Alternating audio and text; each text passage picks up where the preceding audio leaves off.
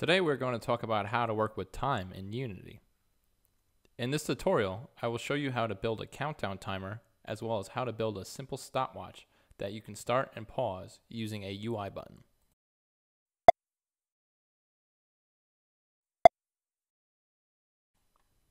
So let's go ahead and open up Unity.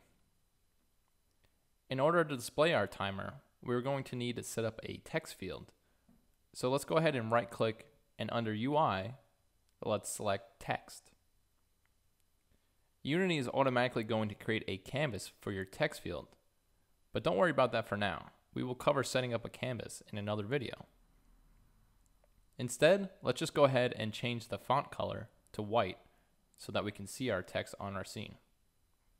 For now, let's just center our text field by holding the Option key and clicking the center icon.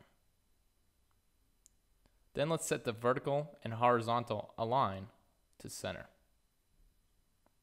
And let's increase our font size so it's nice and large on our screen. And just for fun, I'm going to import a Google font called Press Start.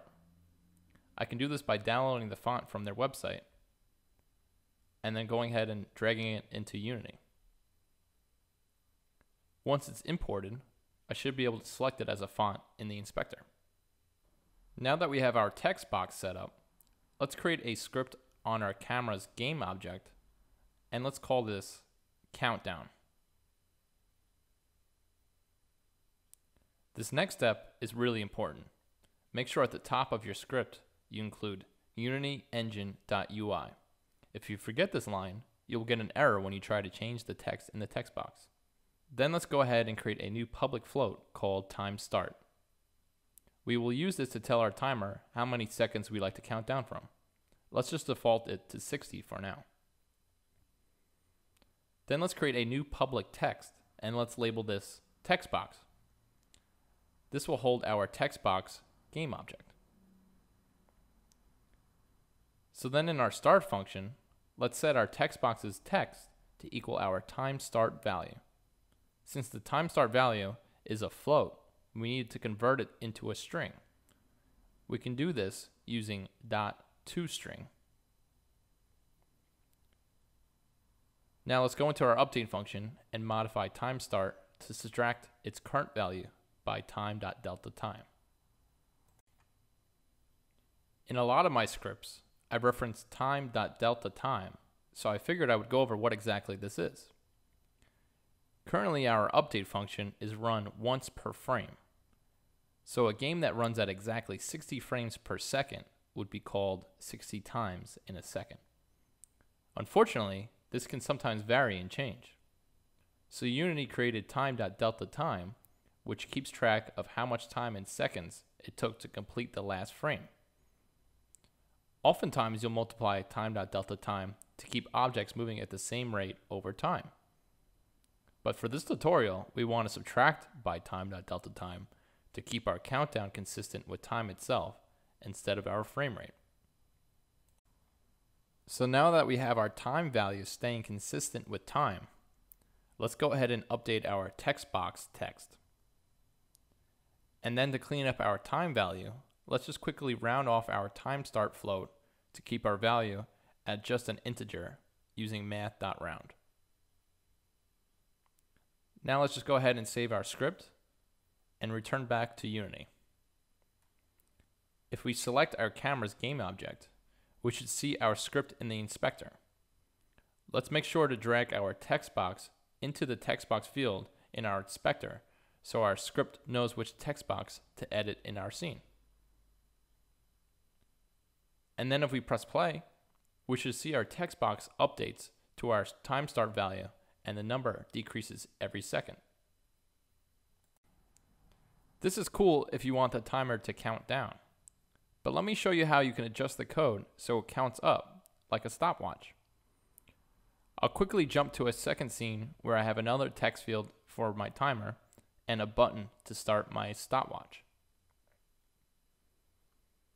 Let's go ahead and create a new C# script on our camera's game object, and let's label this stopwatch. Just like in our previous script, be sure to include unityengine.ui. and also time start and a public field for our text box. Again, let's set up our default text box to default to our time start value, but this time let's change toString so that it allows for 2 decimal points. Our update function is also the same, except this time instead of subtracting time.deltaTime, we are adding time.deltaTime. If we then go ahead and save this, and then drag our text field over into our inspector, we should see an incrementing timer when we press play. I thought it would be fun to control our timer using our UI button, so let's go back into Unity and set that up. The first thing we need to do is create a Boolean to keep track of whether or not our timer is running. Let's label this timer active. And then let's wrap the code in our update function to only run if our timer active Boolean is set to true. Next, we need to create a function that our button can declare when it's pressed. So let's create a public void called timer button. Then let's just set timer active to equal the opposite value of itself. The exclamation point negates a value, so we are essentially saying if timer active is true, set it to false, and vice versa. So then if we go back into Unity and select our button, we can add our timer button function to our onClick parameter.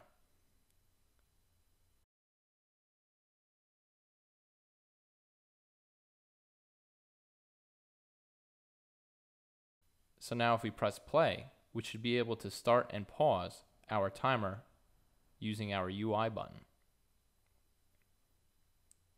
Now this is pretty cool, but it's not perfect yet. I want our button to change so that instead of saying start, it says pause when our timer is running.